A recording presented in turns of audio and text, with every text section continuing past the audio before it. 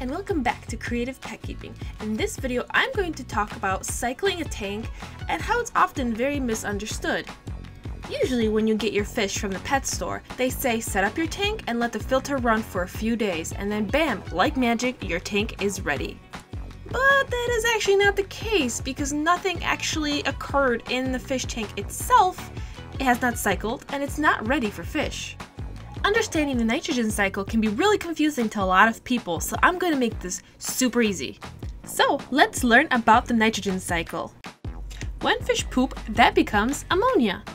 Then helpful bacteria will consume the ammonia and poop it out as nitrite. Then nitrite is consumed by different helpful bacteria and pooped out into nitrate. The nitrate will just begin to build up as it doesn't really have anywhere to go. If not removed with a water change, it can cause an algae bloom. Large quantities of ammonia, nitrate, and nitrite can kill your fish. So how does all this mumbo jumbo apply to your tank? Your tank needs to grow a healthy colony of bacteria. To do that, you need to give it time to spread around the tank, but also give it a source of food in the form of ammonia. Then the bacteria will start to grow on the surfaces of your tank, inside your filter, on your gravel, everywhere. In a fish tank, there are multiple sources of ammonia.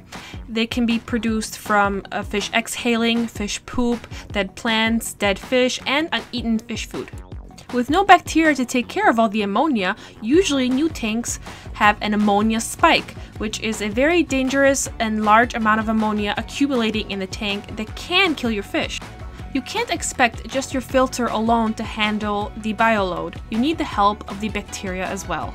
To see what's going on in your tank on the chemical level, I recommend getting a master test kit. This way you can test how much ammonia, nitrate, and nitrite is exactly inside your tank.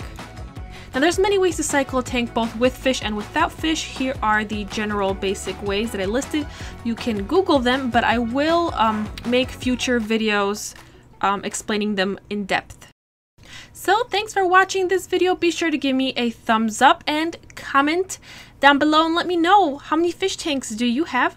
Be sure to hit that subscribe button if you already haven't, and check out all of my other fish keeping and other pet related videos. I will be making more cycling videos soon.